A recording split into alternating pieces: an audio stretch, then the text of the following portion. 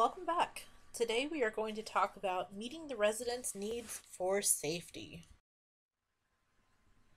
So during this unit, we will talk about some different examples of resident situations that may influence safety, and we'll also identify some things that you can do as CNAs and members of the healthcare team to not only keep the residents safe, but to keep yourselves and your coworkers safe as well.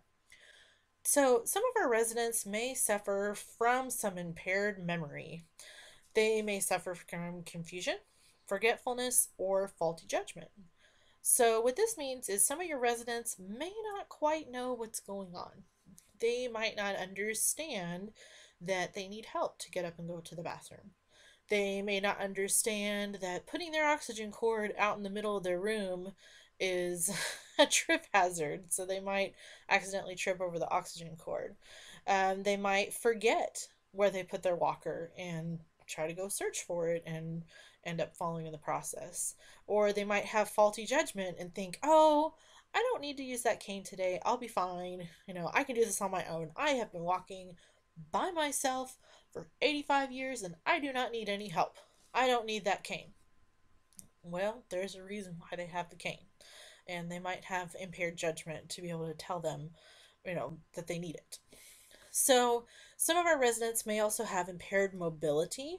I know we've already kind of talked about mobility and how to help our residents with it, but some of our residents may be impaired due to dizziness. So, if they have blood pressure issues a lot of times or pulse issues, if their blood pressure gets too high or too low, or their pulse gets too high or too low, sometimes that can cause a lot of problems with dizziness, and they can feel like they're just not quite right. Their head's kind of spinning, so that might impair their mobility. Some people might be impaired due to tremors. Now, this is where the resident kind of shakes. Not like a seizure, but they kind of shake a little bit all the time. A lot of times, residents with Parkinson's will have the tremors, or people that take certain medications may cause tremors as well. So, they might have a lot of difficulty with this.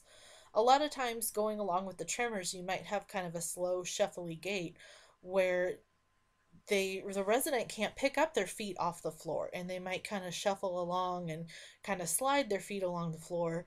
That promotes a huge trip hazard. So your residents may trip over things that normally, like a threshold that they normally would be able to pick up their foot over, or they may just trip over their own feet. And not because they're clumsy, but because they either can't or don't know how to pick their feet up completely to clear the floor and keep them from tripping. So, some of our residents may have impaired mobility due to weakness. So, think about people that have just gotten out of the hospital, that they may not have been out of bed a whole lot, that their muscles have kind of, gotten out of shape and they're not able to move around quite as well. So, weakness can definitely play a huge part in mobility issues. Also, as we get older, our reflexes are slowed. So, think about when you're driving your car to work and somebody pulls out in front of you and you have to slam on the brakes. Your good reflexes and good brakes, but mainly your good reflexes of you being able to hit your foot on the brake, is going to help keep you from having an accident. So some of our elders may have slowed reflexes. So say they are walking along in the hall, they get kind of dizzy. They might be kind of next to the wall, but they start to fall. They may not have good reflexes to maybe put their hand out to break their fall. Or they may not have the good reflexes if they get really close to that threshold. They may realize that the threshold is there after they've already kind of tripped over it. So that can make a big difference with your residents. So slowed response time kind of goes along with that slowed reflexes. So it takes little bit longer for their brain to process the fact that, oh, I need to respond to that hazard that's right in my way. So some other sensory impairments for your residents to stay safe. A lot of times people have impaired vision. So they may have some different clarity or field of vision issues. So they might be diminished, which means they can't see quite as well, from things like macular degeneration, a brain injury, or a CVA, also known as a stroke. We will get into a lot of the visual changes further on in the course, but just be aware that those vision changes can really make a difference with those residents trying to be able to see their surroundings. So we need to make sure that it's very clear for the residents what we are able to help them with, and also to make sure that they have adequate lighting. So hearing is another thing that can cause safety issues. So they may not be able to hear a warning sound. Say they are perfectly cognitively intact, which means they know what's going on. They know who they are, they know where they're at, they know who you are, they know what they're supposed to be doing. And a fire breaks out. Well, normally, they know what's going on, they know what they're supposed to do. What if they can't hear the fire alarm? So we need to kind of think about that and make sure that your residents, that yes, even though they may know what's going on, and a lot of the other residents may be able to hear the fire alarm, but if somebody has impaired hearing, they might not be able to hear it. So you need to make sure to check on those residents as well. Also, another thing, if you have people that use the motorized scooters in your facility, a lot of times our people with hearing impairment are not going to be able to hear those scooters coming up behind them. And some of our people have a little bit of a hard time slowing down with those scooters and making sure that they're safe as well. So, scooters can be another safety impairment that is prevalent in a facility that allows them. But your residents that maybe accidentally walk out in front of the scooter may not be able to hear the scooter coming, or if the person on the scooter uses a horn to notify the person, then they may not be able to hear that. So that kind of goes both ways. Good education to be had by both the person walking in front of the scooter and the person driving the scooter to make sure both people are being safe and being aware of their surroundings. So, some other sensory impairments, touch and temperature. This is a big thing.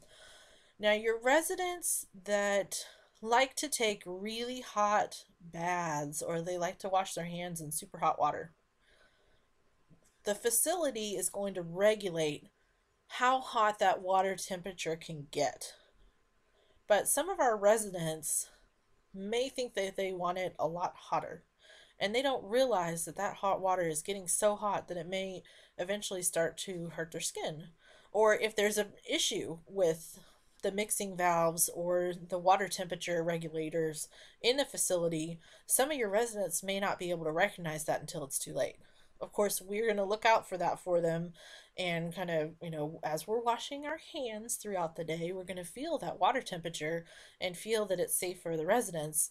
But if you notice when you're washing your hands that the water temperature is way too hot, notify somebody immediately. Make sure that that gets taken care of and let your residents know, or maybe assist them a little bit more than you might on a normal basis.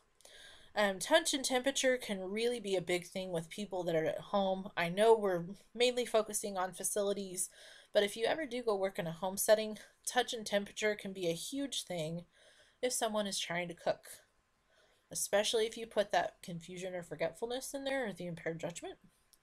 So you may have people that have left the stove on and they go to put their hand down if they're leaning on the stove and they don't realize it's hot because they forgot that they turned the stove on, and they stick their hand on the burner. Their slowed reflexes and slowed response time may cause them to have a burn because they can't feel it immediately.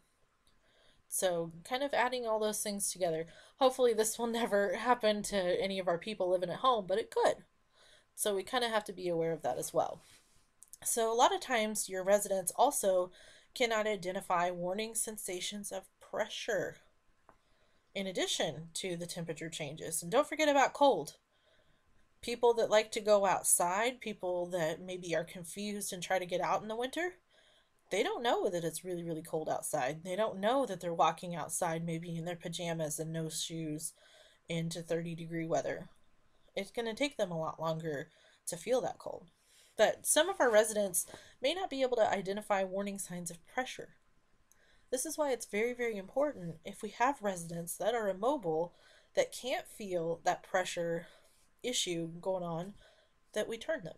Make sure that they're clean, make sure that they're dry, keep their skin moistened, keep, make sure they have adequate hydration, adequate nutrition, all of that stuff that goes along with it, because they may not be able to feel when they're not getting enough circulation to a certain area of their body. So, smell and taste. Some of our residents may not be able to identify those warning odors. So think about when we have talked about the residents' living space and how some of our people like to hoard things, especially food. When that food goes bad, they may not be able to smell it. This again kind of goes along with the people that are going to be doing any kind of home health. So if you're doing home health and you kind of smell something in the fridge and it's food that's gone bad, your resident or your client may not be able to smell it. So just kind of keep that in mind. They may not also be able to taste when something has gone bad. So if you have a resident that's hoarded a banana, it's been in there for a week, it's starting to smell, it's kind of gone rotten, then they may not be able to tell that it's rotten if they maybe have impaired vision, they maybe have, impaired sense of smell. So they try to eat it. Well, it tastes just fine to them. Now they're sick. So that's why we kind of got to stay on top of things. And I know I'm going to extremes with this, but I just like to make sure that we think about that throughout your shift and make sure that you're paying attention to that. So, some side effects from medications. So, some of our side effects from medications may include impaired mobility and confusion, especially some of our drugs that deal with the brain, with people with psychotic episodes. Some of our antipsychotic medications can cause those tremors, can cause different problems with being able to move your limbs or pick up your feet. Some medications can also cause confusion. This is why it's very, very important to know your resident's baseline or their normal functioning. So, if the resident starts getting new medications and they're starting to act kind of funny, it might be the medicine. As CNAs, it is not your job to know that it is the medicine's fault that's, causing these problems. However, you can still be aware and, be proactive. Let your nurse know or let the med aide know, hey, Mrs. Jones is not quite acting right today. She's normally pretty happy, chipper, and today she just doesn't really feel like getting out of bed. She says she's kind of sluggish. She has had trouble getting to the bathroom and wants some help. Well, she normally can take herself. So that might be a good thing to go ahead and report. Maybe a cause of a medication, might be something else, but report it on up the chain so that somebody can investigate that. So, some different things that we can use to help with safety precautions and to prevent resident falls. Residents' clothing. Make sure that your residents have non-slip shoes, that if they have shoelaces that they're tied, and a lot of people will go to Velcro shoes because it's a lot easier for them to put them on and off, and not have to tie their shoes if they have trouble with moving their fingers. Make sure that robes and gowns and pants, skirts, everything that is something long that the resident wears, make sure it's not too long. If it is too long, then you might be able to talk to your charge nurse or talk to the resident's family, see if they can get the clothing hemmed up a little bit just so the person won't trip over it. And make sure whenever the resident is wearing their shoes as well, kind of going back to the shoes, that the shoes are on properly. You see the gentleman at the top of the slide that's using a shoehorn to get his foot in. That's really important to make sure that the resident's foot is properly in the shoe, because if the heel is kind of bunched up underneath, if the heel of the shoe is kind of bunched up underneath the heel of the foot, it can slide off very easily while somebody's walking. So we want to make sure those shoes are on properly. So some different things that you can do to help the resident in their room is always make sure the items that the resident uses frequently are kept within reach. the remote control, their water, their hair comb, their lipstick, their whatever it is, their urinal, and the call light. And make sure that that person not only has their call light in reach, or they can reach it very easily, but also that you answer it promptly. Because some of our residents may get frustrated and think that you're not going to come when they push their call light, so they're going to stop using it, and they're going to try to take those unsafe actions that we want to try to stop them from doing. So if you see somebody walking in their room and they really shouldn't be walking on their own, they've got it on their care plan that they need assistance, stop and assist them. Make sure that they don't fall. So make sure that you provide the needed assistance before they take an unsafe action, or, stop and help them when they are doing something unsafe. Make sure to provide a clear walking path through the room. So this is kind of making sure that the cords are out of the way, making sure that the oxygen tubing isn't on the floor, making sure that there's not papers everywhere that the person can slip on. All of those different kinds of things are going to be things that can promote safety. Make sure that you also have adequate light to see where you're walking, where the resident's walking. And remember that some residents may require more light to be safe than we do, because their eyes may not be working quite as well as our eyes are. If you see any spills in any walking areas, make sure that those are promptly wiped dry. This is very, very important because some residents may not be able to see that there is a spill, and they may slip in it and fall. And that's a big, big safety issue. And just remember that falls are the number one cause of injury and death in a nursing home. So, very, very big things to prevent falls. Of course, we want to prevent other safety issues as well, but falls are the biggest one.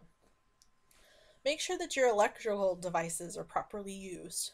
Now, with this, the Kansas State Fire Marshal has regulations, and also federal regulations, that you cannot use any extension cords in a nursing home. You can use an extension cord maybe for an extremely temporary project if you absolutely have to, but you should never find an extension cord in a resident's room. We may have some well meaning families that want to make sure that mom can reach everything and that she's got her favorite lamp and can't go right next to the bed, or it can't get plugged in right next to the bed. So they've used the cord, the outlet across the room, and brought in an extension cord so she can reach it. No extension cords. Also, make sure that people do not have any power strips. Now, power strips can be used in a very limited way in a nursing home. They can be used for audiovisual equipment, such as TVs, DVD players, computers, different things like that. But power strips cannot be used for anything that has a motor. Those have to be plugged directly into the wall. So what this means is any of your electrical beds that have a motor cannot use a power strip.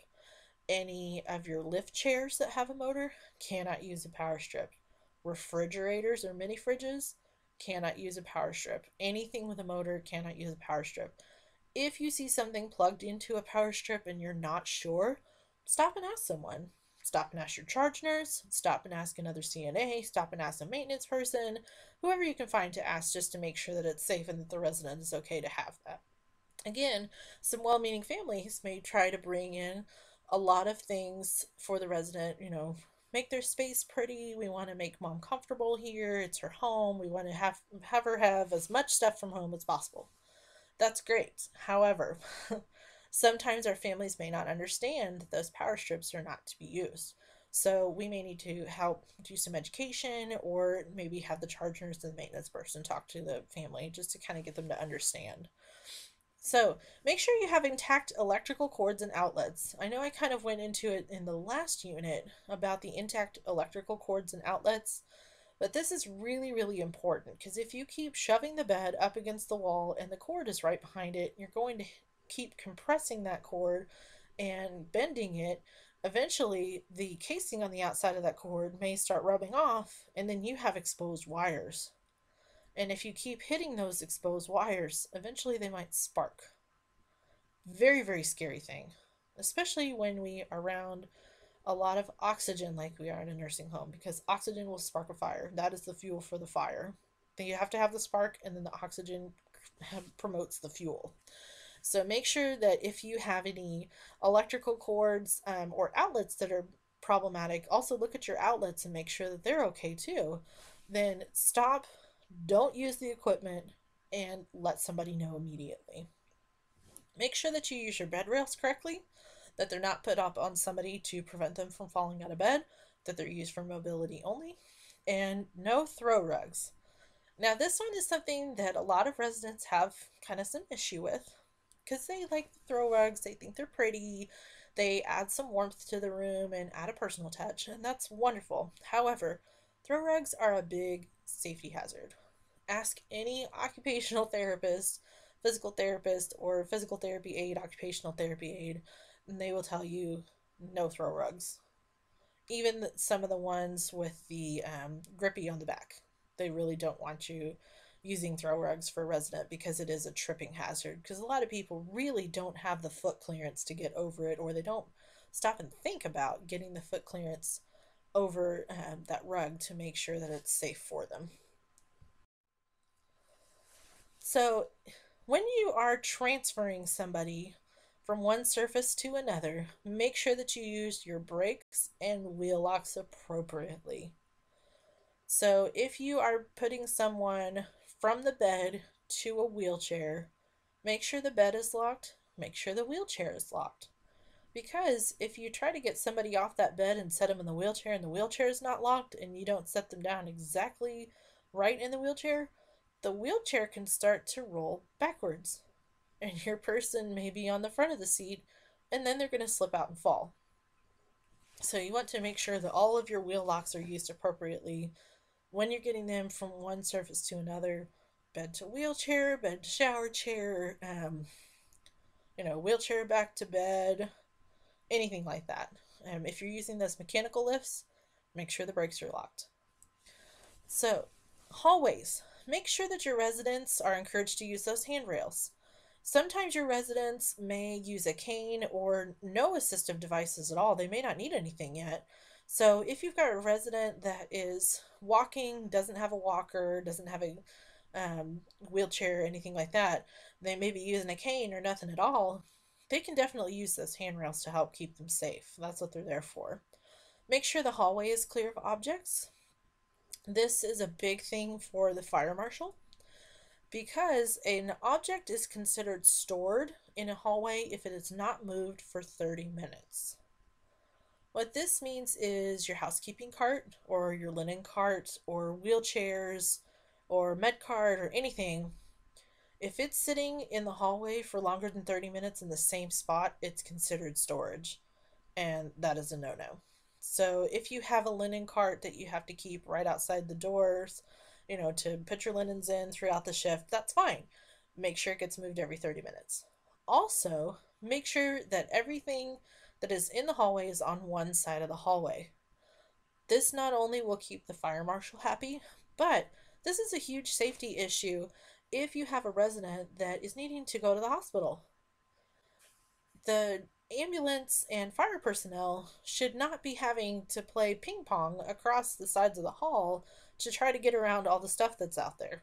So make sure that you keep all of the stuff on one side of the hall if you have to have something in the hall, and make sure that it's moved every 30 minutes so that you can have the emergency personnel be able to get to your resident quickly and not have any problems. Make sure that you assist your resident with toileting on a regular basis as needed and according to their care plan. This is a good thing that will help keep residents safe because a lot of people, if you don't follow the care plan of how they need to be toileted, then they may try to do it themselves. They might start feeling the urge, say you have a resident that needs to be toileted before and after every meal and at bedtime. So it's getting to be, 8 o'clock in the evening. They've had supper at 6 and they haven't gone to the bathroom. They're starting to feel the urge. So they may try to go take themselves. So this will help a lot with safety. Also, the toileting, as per the care plan interventions for toileting are not there just to be fun. Those are there for a reason, and the care plan is made specifically for each resident to meet their needs as well as you can. So you may have people on a toileting plan, several residents on a toileting plan. It may be completely different for each one, and that's fine because that's the point of those care plans is to tailor make them to your resident and what their needs are and to optimize their function. So, some other hazards, um, report any resident behaviors that make them at risk for falling. So, if you see somebody that's confused, if they complain that they're dizzy, if they insist on leaving that oxygen cord out in the middle of the room and they're like, no, I'm okay. I don't need to put it up. I'm going to be fine. Any other kind of something odd, that might put them at risk for falling, make sure that you report that to the nurse. Report any malfunctioning equipment or any frayed cords or anything like that. So if you have a bed that, say you have a bed that you put the bed up so that you can change the resident, you go to put it back down, it won't go back down. It's stuck. You've tried unplugging and replugging the bed, you've tried putting it in a different outlet, it's still stuck. You need to report that as soon as possible and stay with that resident. Have somebody else report that. If you're by yourself, put your call light on, have somebody, report that and stay with that resident to make sure that they don't fall out of bed since you're not able to put it back to their care plan height. So, malfunctioning equipment has to be removed until it is safe. Check with your facility to see if they have any programs such as a lockout tagout program. So, what a lockout tagout program is if you find any piece of equipment that is not working quite right, then you can put a sign on it that says lockout tagout, and that means that no one is allowed to use that equipment until it has been fixed. And of course, you're going to report that, immediately to your. So, some things you could do to help keep the residents safe at mealtime is to provide mealtime assistance to residents that are needing help to prevent spilling or swallowing foods or liquids that are too hot. So, one of the things you can do is maybe pour their cup of coffee and, you know, tell them that it's a little too hot right now, or kind of stir it, or add a little bit of creamer if they like it afterwards, and that creamer might help cool it down enough to where they can drink it. Another thing you might do is if you have somebody that you are physically helping feed, which we will teach you how to do that as well, is that you can um, give them their cooler foods first and let their hot foods cool down so that they don't burn themselves on their food. You may have to provide different types of cups. They do have double-handed cups with lids on it. Kind of looks like a sippy cup that you would give to a child, but they are made for adults. And that will help as well to keep them from splashing anything, especially if they have tremors or difficulty holding onto the cups. And then also you can use weighted utensils and some other different features that we'll go a lot more into when we get to the nutrition chapter.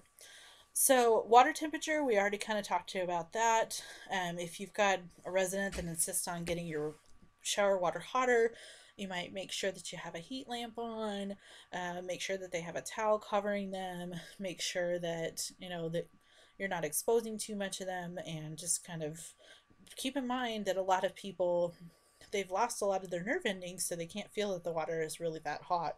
And check the water on your own arm just to make sure it's not too hot. So, also monitor resident during the bath so that they don't change the water temperature to an unsafe level. Monitor your residents' activity when they're in a food prep area where hot equipment such as steam tables are present. Now, this is really important. Some places do use steam tables where they'll have the food already kind of made, and they will bring the food out, put it on the steam table, and hold it until they serve it. Those steam tables get extremely hot, very, very hot.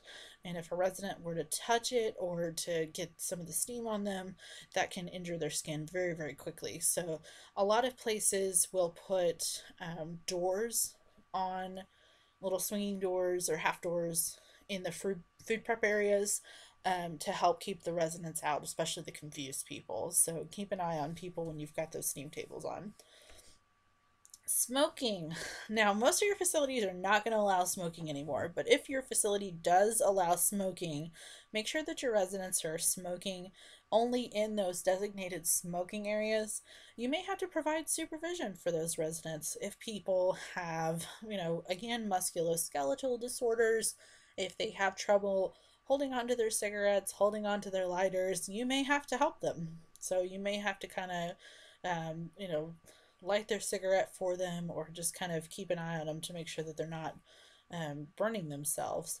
And the resident may also wear a protective smoke apron. Now, I don't think these are used very often anymore, but you may ask your facility if they have a smoking policy for your residents, whether or not they have smoking aprons that are available. So, some different devices that produce heat or cold, such as a heating pad or a cold pack, should be used very, very carefully and monitored while in use. A lot of times, facilities will not even allow heating pads into the facility, or they may allow heating pads that only go up to a certain level or that have an automatic shut off. Because again, you have those forgetful residents that like to turn those heating pads on, it feels great, so they leave it on. And they forget that it's there and it's been on for an hour and it's been directly on their skin. Now they have a burn from the heating pad. So it can happen very, very quickly with those heating pads. And if you have any kind of heat or cold that you're needing to provide to somebody, such as a heating pad or a cold pack, you need to make sure there's another layer of fabric between. So a lot of times with a cold pack, you may have to wrap a towel around it or a heating pad, a pillowcase, or something like that, just to make sure that there's not direct contact with the skin or that it's not going through thin material like a t-shirt or a gown or something like that. So, like we've kind of learned before, make sure that you report any of those malfunctioning equipments, faulty plugs or outlets or frayed cords immediately. Get them taken care of so that your residents and your other staff and yourself don't get hurt. Also, follow your facility electrical safety policy. So, if you have that lockout tagout program for malfunctioning equipment, that may be part of it. And also, some places require that electrical equipment has to be checked by maintenance before use. So, this is different than that lockout tagout because if you have somebody that brings something in brand new to the facility and it's never been used before, maintenance may want to check it out for safety just to make sure it's going to be okay. So, one thing that comes to mind is in assisted living, I had a lady that was pretty alert and oriented. She knew what was going on. She got around pretty well in her room. And her daughter called me one day and said, I want to buy mom a Keurig machine for Christmas. Can I buy that for her?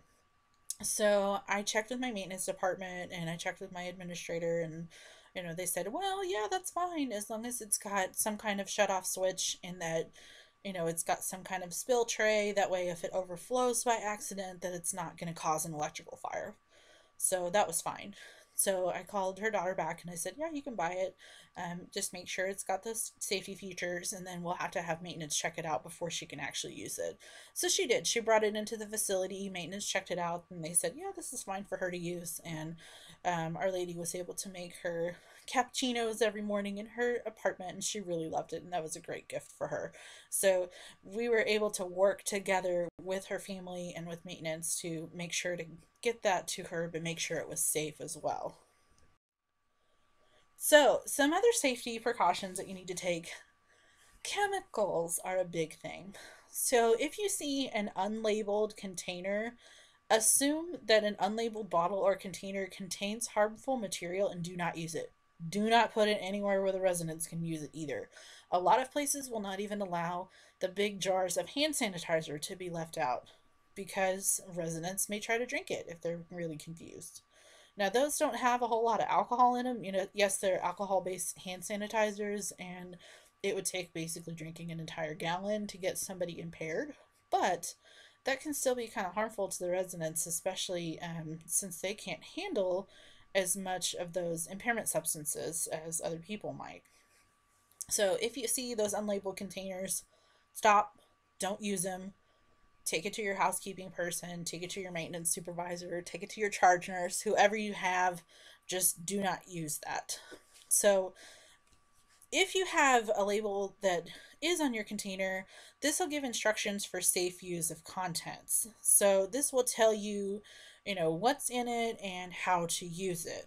So make sure that you follow that label's instructions, because some of your substances may be concentrated and they need to actually be diluted before you can use them. So a lot of your cleaning products will be like that. Bleach products or floor cleaners or cleaning products in a kitchen area, those things need to be diluted. So please pay attention to all of your labels. As you are getting oriented to your facility where you're going to work, they should be teaching you how to use those things.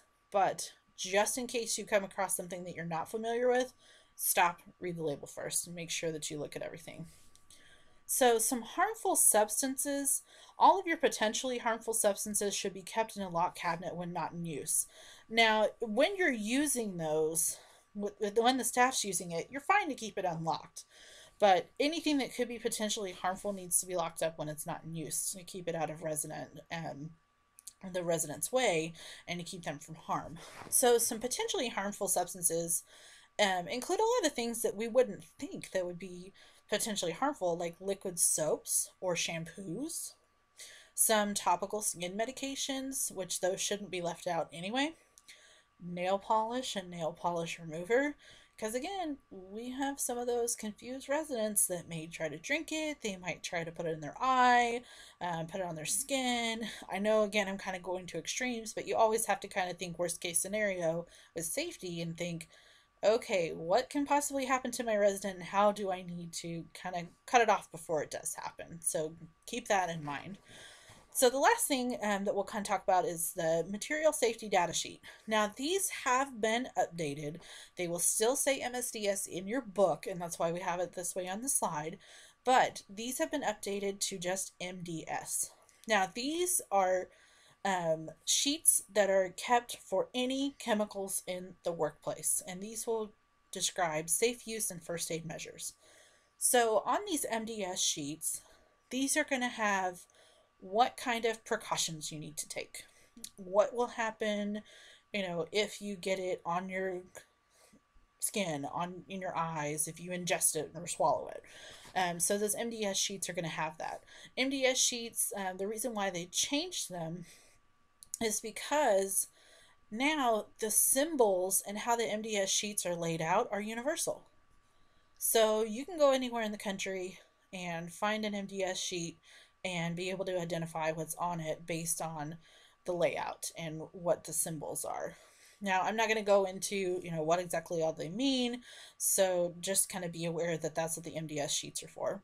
So these are going to be available for any kind of chemical in your facility, down to the alcohol pads.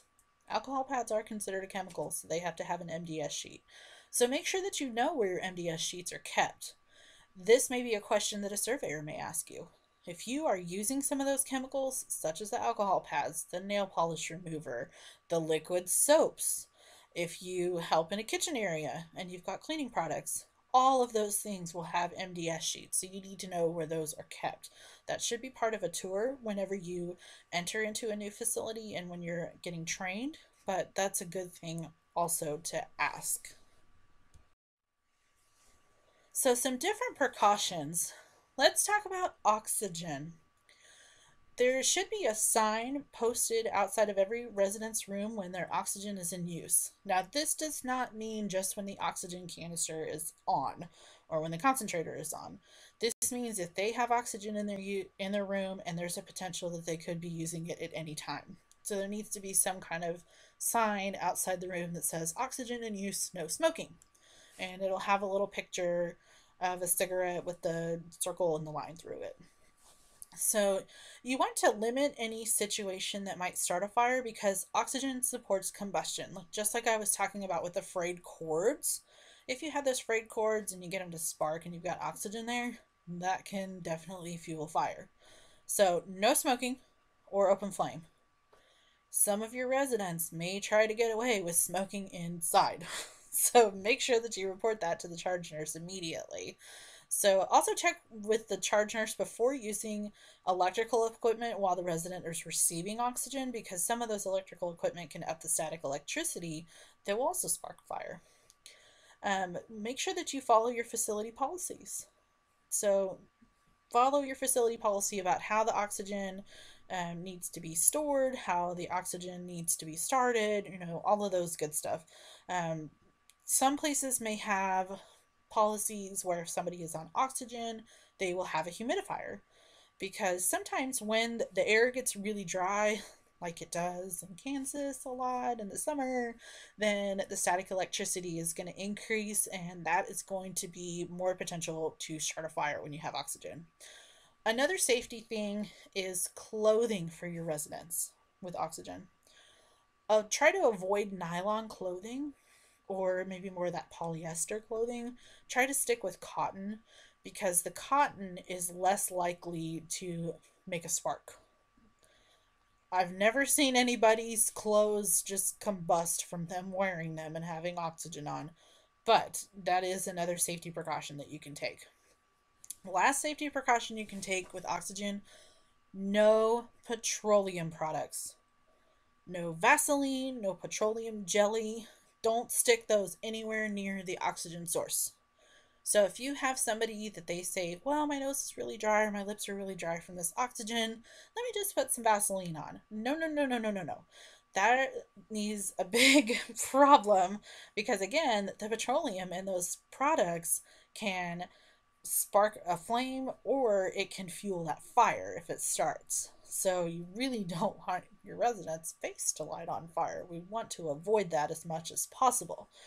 So there's some different products out there. There's saline nasal gel, and then also some different lip moisturizers that do not contain petroleum or petroleum jelly in them or Vaseline. So just really, really stay away from that.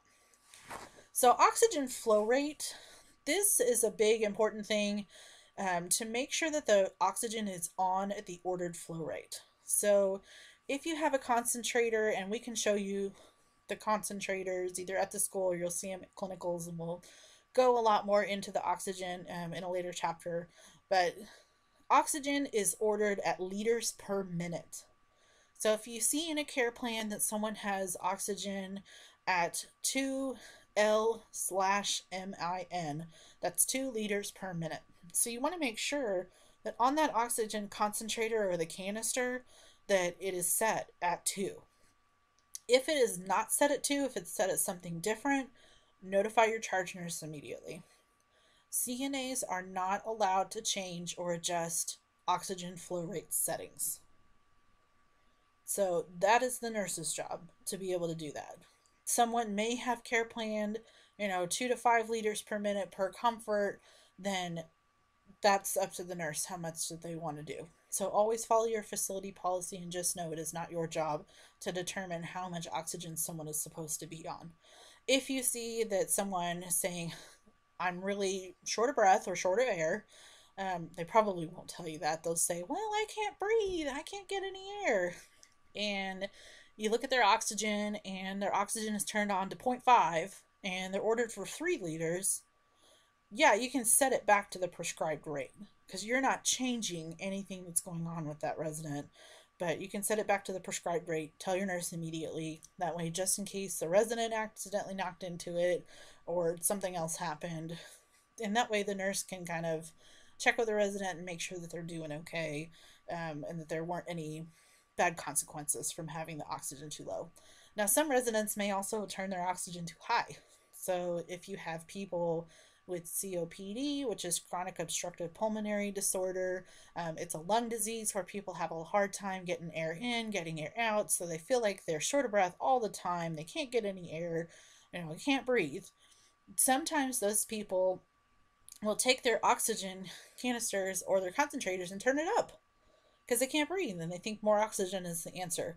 A lot of times with those residents, it's not, and I won't get quite into that in this lecture, but they will feel the need and feel like it's something that will help them feel better. So they might turn up their oxygen, let the nurse know so that they can take care of it. So when you're storing your oxygen tanks need to be stored upright, and they need to be stored in a holder.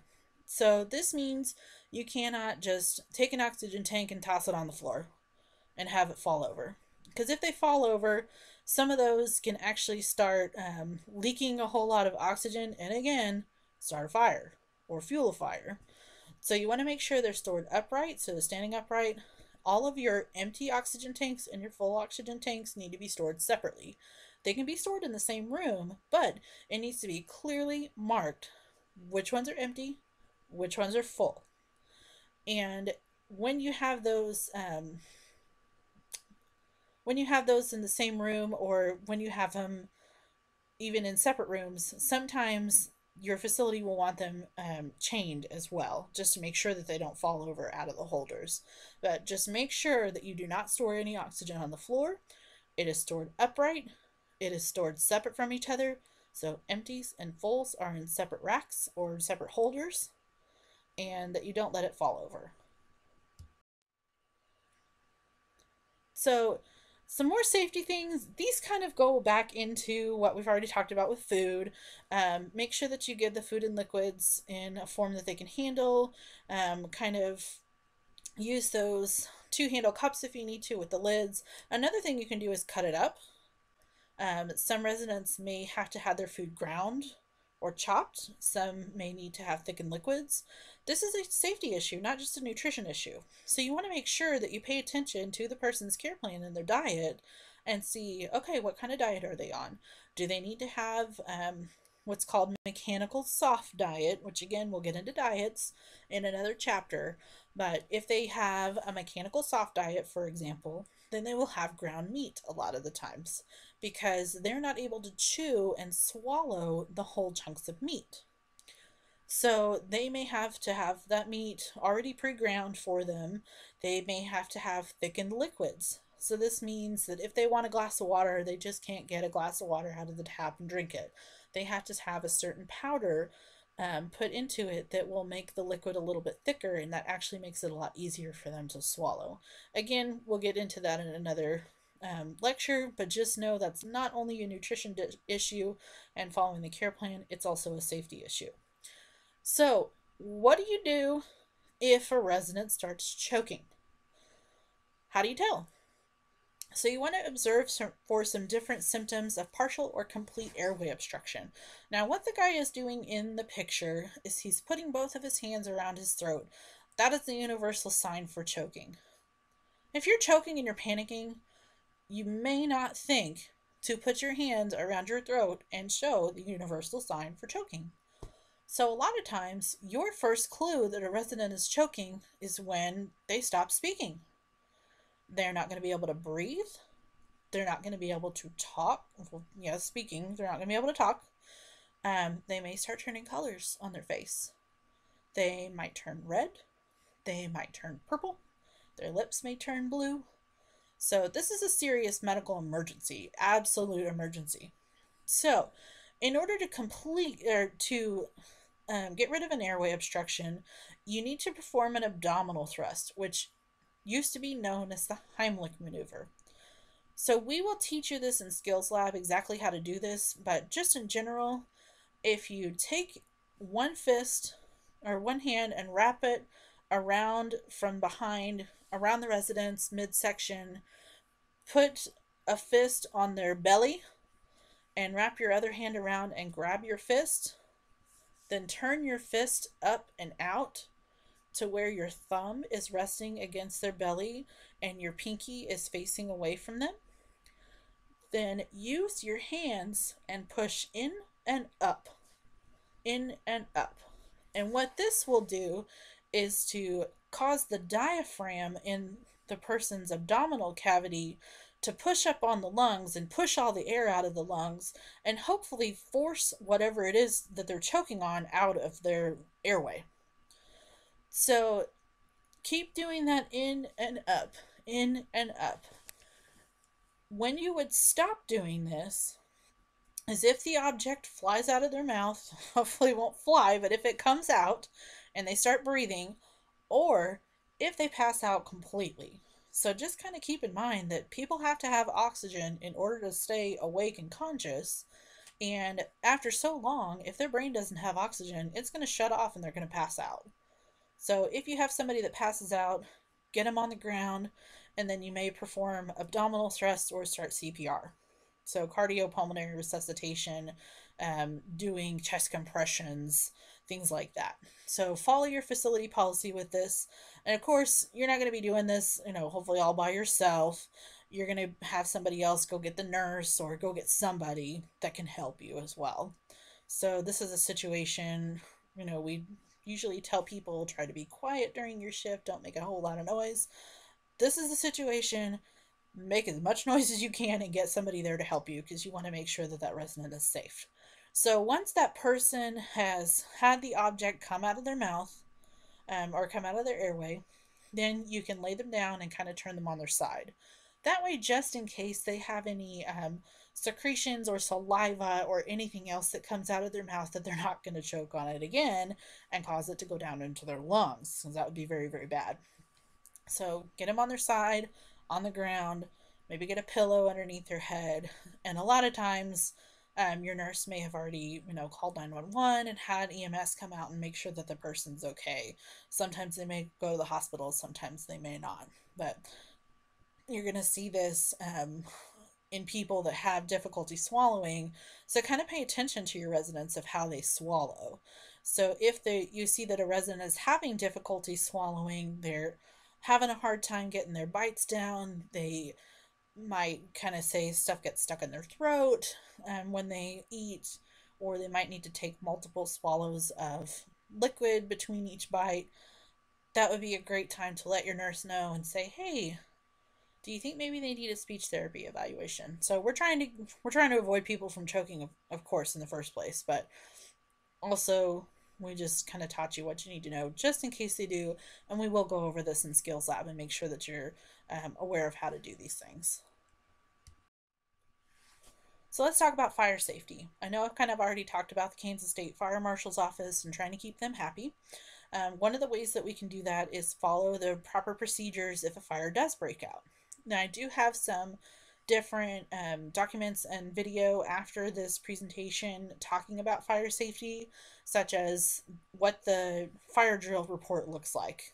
So you're going to be having fire drills in your facility probably every month, but they're required at least every 2 months. And you're never going to know when they're supposed to happen. They can't pull the fire alarm at the same time every time.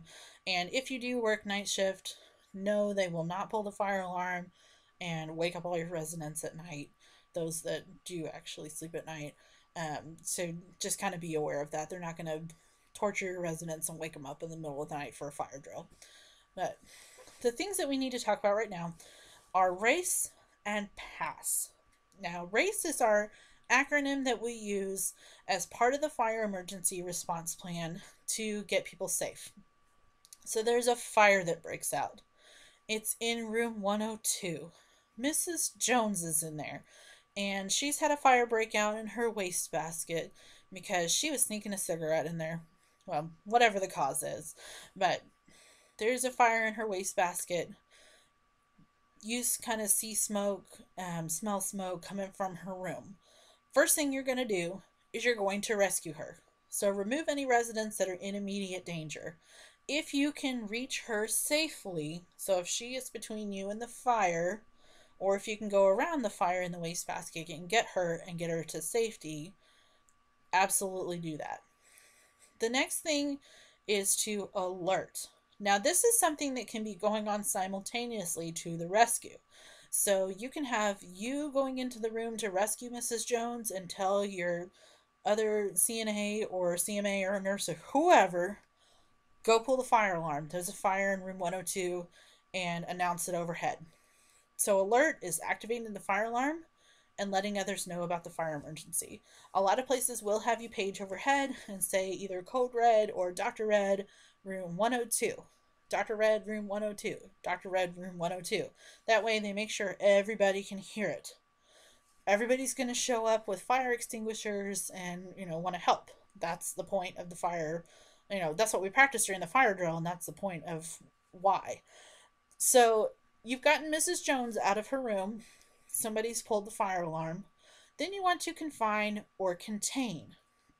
So an example is to isolate the fire by closing the doors and the windows. So if the wastebasket's in there, you've gotten Mrs. Jones out, close the door. if the fire is too big for you to put it out, close the door. So the fire doors in your corridors or in your hallways will close automatically when that fire alarm is activated. So normally your fire doors will stay open, but when that fire alarm is activated, there is it's tied into your fire alarm system, and the fire doors will automatically shut. Those magnets will not work anymore, and the doors are going to shut. So that's why we need to keep them clear. Keep the fire doors clear at all times. And don't go through the fire doors unless you absolutely have to if they're shut. So the last thing is extinguish or evacuate. So you can put out that wastebasket fire if it's still small enough. Use your fire extinguisher if it's safe to do so. The facility sprinkler system will also help extinguish, and you also want to remove residents to safety as part of this facility evacuation plan. A lot of times, what you'll do is just get those residents on that hall beyond the fire door if it's a small enough fire. If it gets to be a big enough fire, you may have to evacuate the building. So, know where your fire exits are. Again, this will be something that will be part of your orientation, but every facility is going to have their fire exit plan posted on the wall. So you need to know, and your visitors need to know, and your residents need to know where they're supposed to go in the event of a fire. One quick thing that I will say about the facility's fire sprinkler system before we move on to pass is the facility fire sprinkler system will only work if it is unobstructed. So if you have a facility, a sprinkler head that's in a resident's closet, that resident's belongings cannot be less than 18 inches from the fire head, from the fire extinguisher or sprinkler head. So what that means is 18 inches in any direction from that sprinkler head, you have to maintain open space. A lot of places will put red tape or some kind of indicator, especially in closets, to tell people, okay, don't stack anything up above this line. This is 18 inches from the sprinkler head, and if you stack anything closer, it's not going to work. Because the way those fire sprinklers work is they will spray out and down, not just straight down. They're going out and down in a fan pattern. So if they have stuff kind of stacked up all the way up to the sprinkler head or too close, those objects are going to get the water instead of letting the water fan out like it's supposed to. So that's a really big thing to kind of keep in mind. Again, our well-meaning families sometimes will bring mom in new clothes and kind of put the old stuff up, and sometimes people just don't pay attention or they don't remember that they need to keep the fire sprinkler heads unobstructed. So the other thing that we're going to do in the event of a fire is we're going to pass. Now this is if you are able to use a fire extinguisher. Know where your fire extinguishers are in your facility. When you all go to clinicals, pay attention to where they are. Take a mental inventory of it. So you need to know where all of your fire extinguishers are in your facility. So what you're going to do with a fire extinguisher, pull the pin. There's a little pin, it kind of looks like a grenade pin, but pull the pin out. Aim the nozzle towards the base of the fire. Squeeze the handle to start the flow of the extinguishing material, and sweep from side to side at the base of the fire. If you aim above the fire, it won't do any good. You need to start from the base of the fire. So pull the pin, aim the nozzle to the base of the fire, squeeze the handle, and sweep side to side. And we will have a video on that just to kind of show you guys, and then you will also get to kind of look at a fire extinguisher during your skills lab. So evacuating the building. Now you can have evacuations for different reasons. You can evacuate because of fire, you can evacuate because of a chemical spill, you can evacuate, if there's a bomb threat, whatever it is. So evacuate the building if you're directed to use so. Use residents' beds and wheelchairs if possible. And use evacuation carries to remove non-mobile residents from a fire area if other safer means are not available. So this means that you may have to do a blanket drag. So you may have to get your resident out of their bed onto the floor onto a blanket and drag them. Make sure that if you have to go down any stairs, that you lift the resident's head up while you are dragging them down the stairs. You do not want their head to hit the stairs. If you are having to do the blanket drag by yourself, and you had to carry them down the stairs, it is better for their feet to hit the stairs than their head. You can also do a hip carry or a pack strap carry. These are probably not going to be used very often. And then you can also do a chair carry or an extremity carry, where you get underneath the resident's thighs and then underneath their shoulders to carry them out. So whatever your facility is wanting you to do, then just follow their procedure for that. So one of the things that I do want to point out as well, that's kind of on the left side of the slide, is not only to follow your facility emergency plan, know the plan prior to emergency. The best time to plan for an emergency is before it happens. So be aware of what your role is supposed to be. During especially a fire drill, certain duties may be assigned to certain people. So, say you are CNA 2 and you are working with CNA 1, yourself CNA 2, you have a CMA and a nurse. So, your nurse may be the person that's kind of the incident commander, and they're going to be the person receiving a head count from the facility because CNA 1 may be assigned to do the head count. They're going to go around and see, okay, we've got so many people, all of our residents are accounted for. We maybe have a couple out of the building, but right now everybody else is on the floor. We know where they are. So you may be responsible for turning off the air handlers in a facility.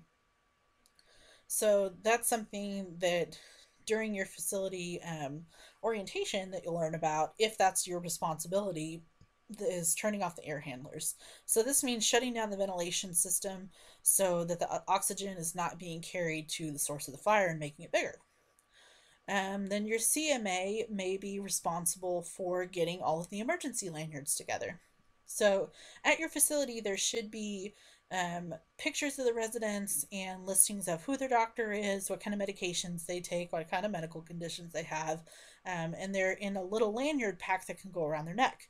So that way, if you do have to evacuate the building or if you have some kind of a disaster and the emergency responders have to come, then they're going to be able to identify the residents and know what it is that they need. And this is just going to be basic things. You're not going to have your full on care plan in there, but at least what we need to do for this person to help them survive. So, some different safety measures.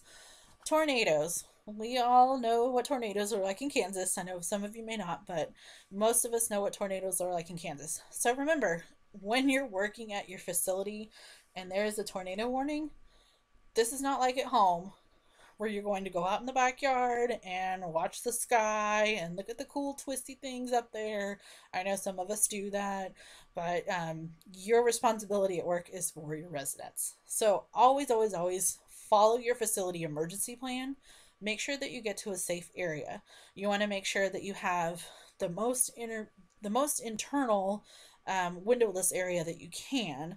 A lot of times this will be in a hallway, and protect the residents from flying broken glass.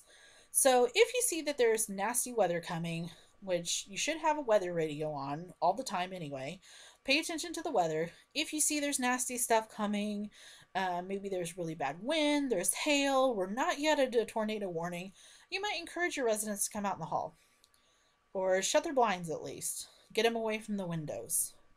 Well, then that tornado warning has sounded, the sirens are going off, you need to get everybody out of the room. So try to get everybody out of the room, have their windows shut or their blinds shut, have them bring a blanket and a pillow out into the hall and maybe a wheelchair or a walker or a chair or something they can sit on, and then shut their door. This will be really, really important if you have flying debris, such as if the windows get broken out. Then those doors will help prevent all of the glass from coming into the hall. And then if you do have an area that has glass in your hallway, but that's the only place you can go, you can use those pillows and blankets to help protect your residents from that flying glass. So just kind of keep that in mind. And again, always follow your facility policy, but it's a good thing to kind of keep that common sense in mind and, protect your residents from the flying glass. So follow your facility emergency plans for the rest of these. different emergencies. I'm not going to go a whole lot into these because they are going to be kind of specific to your facility. But if you have a chemical spill, what to do? Generally, you would evacuate the building if it's big enough. If you have any threat of violence or any violent stuff going on, if you have a prolonged power outage, and a lot of places will have generators. Assisted livings are not exactly required to have generators, but most of the nursing homes are. So if there's a prolonged power outage, what's going to happen? If there's a prolonged disruption of water supply, all of your facilities will have to have a certain amount of water on hand, not only for people to drink, but to cook with. You know, we still have to feed people, even if there's a natural disaster that goes on or a disaster that goes on. Also, what to do in the event of a flood. So just make sure that you know what you're supposed to do in these situations. And yes, you may forget because kind of it's kind of one of those things, if you don't use it, you lose it. So if you're not dealing with disasters every day, which I hope you're not, then you may not remember what you're supposed to be doing with this. So it's a good thing from time to time, if you have a few spare minutes, go find your policies and procedure book, because that's where these will be listed, is in your policy and procedure book, and look them up. Remind yourself, okay, well, it's tornado season. It's, April. We haven't had anything go on since October. It's been a little while. I can't quite remember. So let me go look at the policy and procedure book and see what I'm supposed to do in the event of a tornado. So that would be a really, really good thing to do. Some facilities may also have a separate disaster manual that will have these specific policies in them. So just know where your facility's policies are located. Generally in the facility policy and procedure book, sometimes in your disaster manual. So, elopement. This is another type of big safety issue. So, elopement is any resident with impaired decision making ability that is unable to judge their own safety needs, that leaves a safe area or the facility without staff supervision. Now, one thing I do want to point out is that even if the resident is technically in your building, they still can be considered having an elopement from your area. So, say you are an assisted living attached to a nursing home, and you have a resident that's, follows somebody out the door from the assisted living into the nursing home. They are not identified, staff is not with them, staff doesn't know where they're going, the resident may not know where they're going. They didn't use a sign out procedure, which a lot of places will have, to just kind of say, okay, I'm going over to the nursing home, this is where I'll be, this is what time I'm signing out. They don't do that, and they follow somebody out the door. They are technically considered to have eloped from the assisted living area because they are separate licensed areas. So just kind of keep that in mind. Generally, it means when somebody leaves a facility and goes outside. So even if they're still on your grounds, if they step foot out the door without staff supervision or staff knowing where they're supposed to be going, or like family taking them, that's considered an elopement. This is an immediate call to the state. This is a state investigation, and you'll have to fill out a state witness form saying, what knowledge you have of the elopement, when you last saw the resident, what you did to help prevent the elopement, or what you can do in the future, what you did immediately after you noticed that the resident had eloped, and so on and so forth. So your facility will teach you how to do all of this paperwork. If you do have an elopement or something that needs to be called into the state, it's to the state hotline. So the abuse, neglect, exploitation hotline that we kind of already talked about earlier in the course, any elopement needs to be called into the state hotline. So one of the things that you can do as CNAs is identify residents at risk. These are going to be people that are confused. These are going to be people that want to go home, people that don't understand why they're there, people that are trying to push on the doors. And just remember that just because somebody has not been previously identified as being an elopement risk doesn't mean that they aren't an elopement risk. Now, this is a team effort. This is not just a CNA job. This is everyone's job. So your facility may identify these people on admission or throughout their stay and figure out some kind of way to kind of flag them as being an elopement risk. Certain facilities will use a certain color on the resident or on the resident's mobility devices to identify them as being an elopement risk.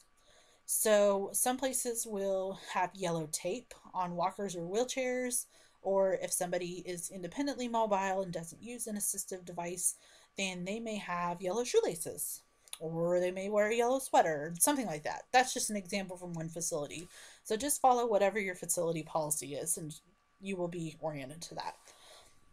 So all of your facility entrances and exits are monitored electronically unless under direct visual monitoring. So this does not mean all of the places will have cameras on the exits, but they'll have those keypads. They'll have some kind of coding device. Some places use little um, coded buttons or discs to let you in and out if you need to get out, and or punch in a number to get out. So some of your residents may figure out how to put in the code.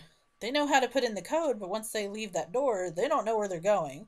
So if you kind of notice that, it may be trying to change the code if they figured it out. So your residence care plan may have specific interventions for wandering behaviors.